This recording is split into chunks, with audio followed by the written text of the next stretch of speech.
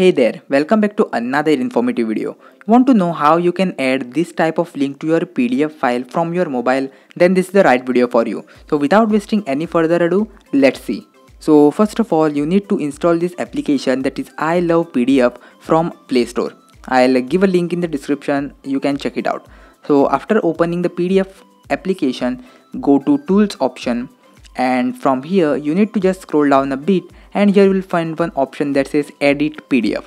So click on Edit PDF option and click on Internal Storage and choose the PDF from your device.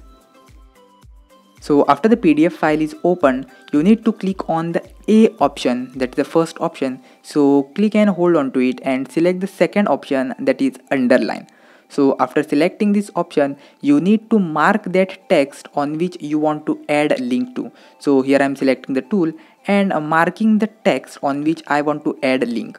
So it will underline the text so as to know the people that it is the link. So after doing this, you need to just click on the X mark here. Now you need to just hold the text and just select all the text on which you want to add the link. So here I am selecting the text, and after selecting the text, click on three dot option here, and here choose the option Create Link. So here I am clicking on that, and now paste your link here. So here I have copied the link and I am pasting it here. Now the link is done.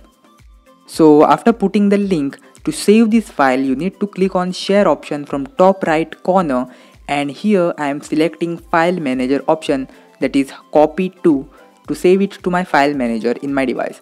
Now here you can rename your file and just save it. So I am clicking on next option and click on Share again, and here you can save it to your file manager onto your device. And this is how you can add a link to your PDF file from your mobile phone.